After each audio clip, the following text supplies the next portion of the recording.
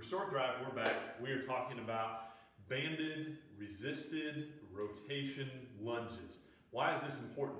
One of the things we see is that there's a real gap in terms of late stage rehab and even prep work before we go out and do things like play our sport or train that takes into consideration the complexity of how the human body moves.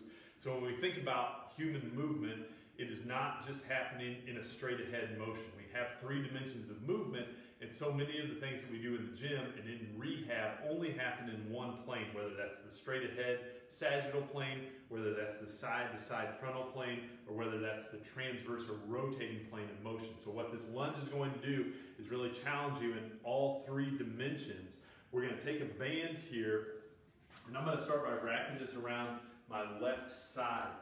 Now think about when I have this band around me, what I'm really testing is, can I keep myself square, or do I rotate into that resistance? So for the lunge step here, what we're going to do, we're going to take the leg on the same side as the band.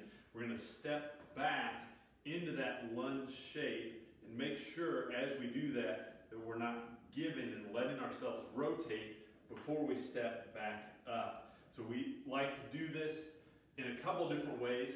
When you're first doing this movement, we can do this for 5 to 10 repetitions, and then over time as you get more proficient at this, we can do this for an endurance index of 1 to 2 minutes. So start with 5 to 10 reps. When you feel like you can do that without much fatigue, switch from counting reps to start timing that movement and aim for 1 to 2 minutes per leg.